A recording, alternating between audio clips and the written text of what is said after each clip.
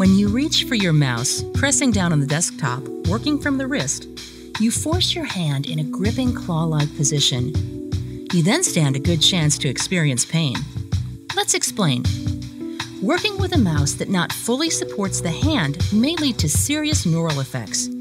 Excessive pressure on the nerves that control the hand and fingers will first be noticed by a feeling of pins and needles in the fingers, followed by a loss of sensation and even burning pain.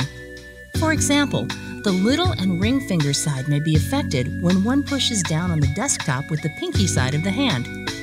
Here, through a separate tunnel called Gyons Canal, runs the more exposed ulnar nerve. It's only protected by a minute bone, the pisiform. It acts like a shield. Special attention should therefore be paid to support this side of the hand and prevent excessive loads.